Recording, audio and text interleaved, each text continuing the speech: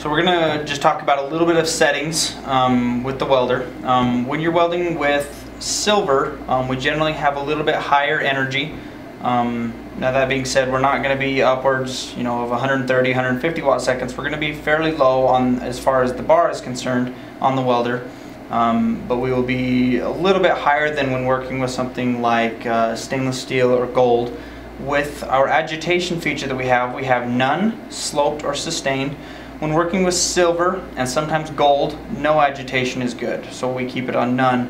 When working with stainless steel, we like having sloped agitation. That's just a basic way of adding extra energy into the weld, helps smooth the weld out a little bit. Gold is good to have sloped agitation sometimes as well. Sustained will be rarely used unless you're working with a difficult metal such as palladium. But agitation, you're typically going to use none or sloped. There are two ways to adjust the energy on the screen.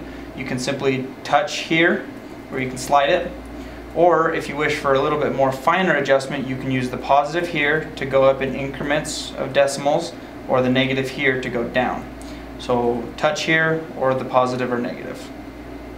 We're going to talk about the time that we have on the welder, the weld time or duration. There's really only going to be one time that you ever change that. That will be if you're working with gold. So let's say our energy is at 17 watt seconds.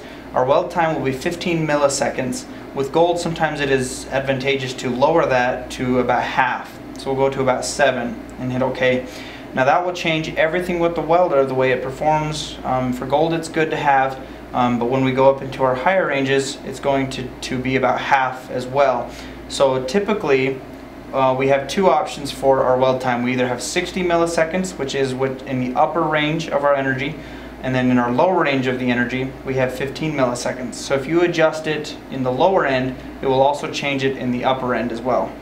So if we take this and go to 30, and hit OK, so we're at half. If we go down to our lower end, it will change it in the lower end as well. So again, the only time you'll really use that is if working with gold. If you're having difficulty welding gold, you can lower your weld time. Now keep in mind, if you go back to other metals such as silver or stainless steel, you do want to raise that back up to the maximum so that we get the longest discharge of weld, so that we have a smoother weld puddle with other metals.